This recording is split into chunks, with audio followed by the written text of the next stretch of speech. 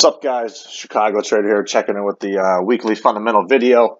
Hopefully you guys had a good trading week, as I'm recording this on Friday after the BPTH craziness. With that being said, there was a name that I have been kind of tracking over the last few weeks, and I figured I'd just kind of share my research with you real quickly, and kind of the story and a little bit about what I've found. Pull up this chart here. So it's one of these bad boys that you can see, adjusted splits like $10,000 or something. What initially got me interested was something came across my news feed about the CEO issued a letter, and basically here it was on January 9th. So I kind of got to reading through this, and it was right down here.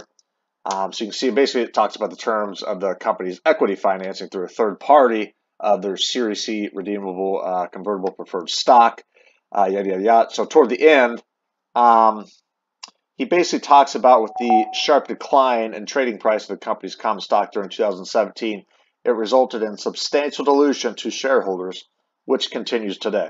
So that's where I, kind of initially got interested. I have seen people post about this name before, but I kind of wanted to go in and look at it myself.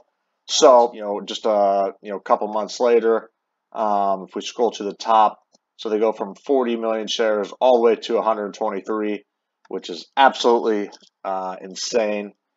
And then we go all the way to Q3, which was filed recently.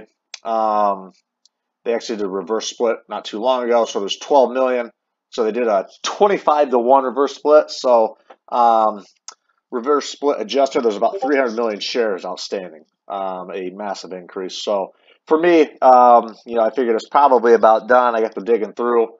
So let me just see what I found here. So basically, yeah, this whole stock purchase agreement and the convertible, I'll spare you the time. So the company was in a bunch of trouble with its debt, and the old CEO of the time, Richard Azar, came through with one of his subsidiary companies, bought some assets, bought some debt, and it's convertible. That's not uncommon for you to see some of these small companies. Some of their board members may have another company. Some of the directors may have, and they kind of come in and try to rescue the company. For them, so he buys up, this purchase agreement. We scroll on down. It's kind of funny. I'll get into it. I'll just jump to it now. Basically, there were some terms that the CEO's side company and this company here, CEI, they closed the deal, and there was some they didn't agree, let's just say, on the fees. I think there's like a $1.2 million fee upon closing, and they kind of got into some litigation. So the CEO quits, Richard Azar, and he's got all these convertibles to dump.